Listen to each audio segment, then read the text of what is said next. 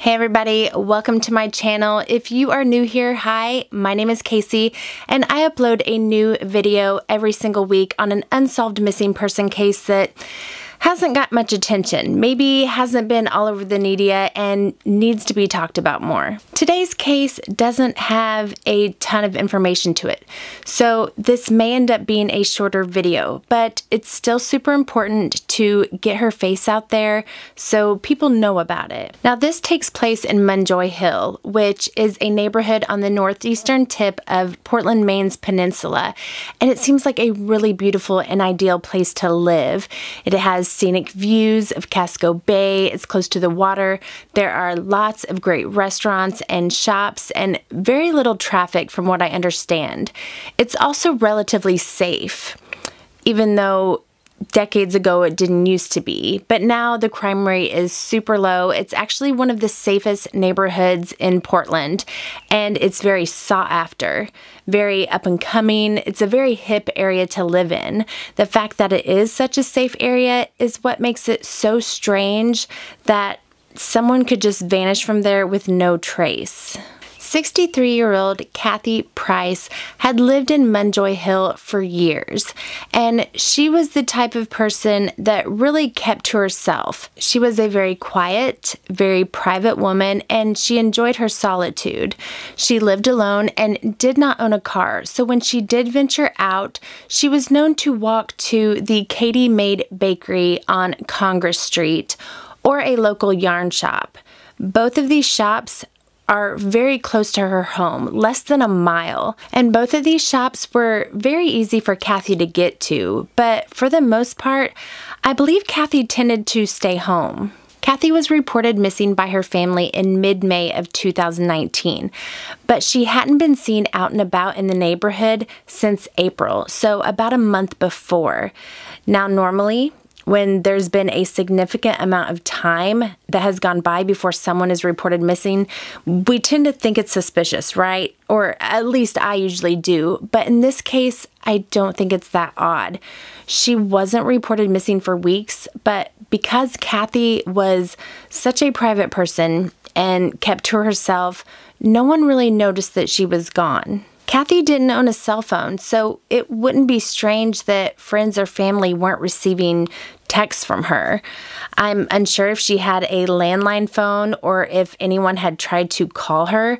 I don't believe she had any social media either. I could be wrong on that. I wasn't able to find any myself, but because she seemed to be so introverted and, private, I assumed she didn't. When police checked her home, it was clear that she hadn't been there for weeks, which was alarming since Cathy was usually home. I'm unsure how they knew she hadn't been there, but reports say it was obvious that she hadn't been. Police have searched the Portland area, but have yet to find any sign of her. Cathy didn't have any credit cards that could be tracked, but they did check her bank account, and there has not been any activity or transactions since she was last seen. Now, obviously, with her not having a car, cell phone, or credit cards, they can't really track her. They can't ping a cell phone, check credit card transactions, or put a bolo out on a vehicle. We don't know what she did the last day she was seen, or even where the last place she went was. So where could she have disappeared to? Was she walking to the bakery or the yarn shop and something happened? Was there an accident, or did someone maybe pick her up? Could she have had plans with someone she trusted and this person had ill intentions?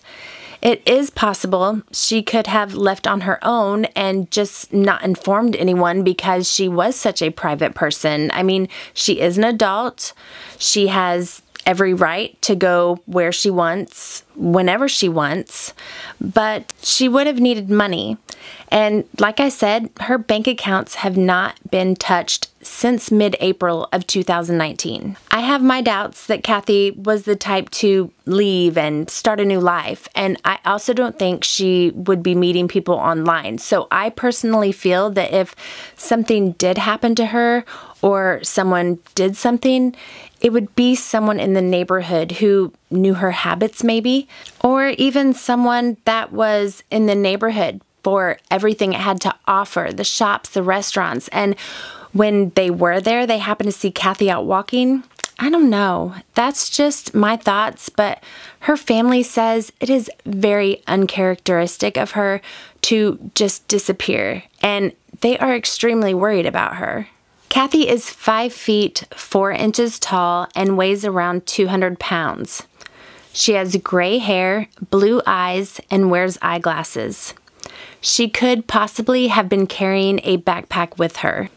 If you have any information on Cathy's disappearance or her whereabouts, please contact the Portland Police Department at 207-874-8479. There is very little out there about this case and only a few news articles on it, so please share her information and help her family find out what happened. I'm hoping she did take off of her own free will and just didn't bother telling anyone, but it's been almost 2 years, so you'd think someone would have seen her or heard from her by now. But we have to be hopeful and not give up on finding her. Cathy has to be out there somewhere. People do not just disappear. They don't just vanish into thin air, even though a lot of times it really seems that way. If you haven't already, please hit that subscribe button. Like I mentioned in the beginning, I upload a new video on a lesser known missing person case every single week, and I mean absolutely no harm in doing so. I am simply trying to spread awareness. I would also highly suggest checking out my entire missing playlist, as each case I cover is so important and deserves more exposure. It should be up on the screen right about now. If you have a case suggestion for me, you can send me an email at caseyhudsonyt@gmail.com. I'll put that on the screen as well, and it will be linked below. Thank you all so much for watching, and I will see you next week.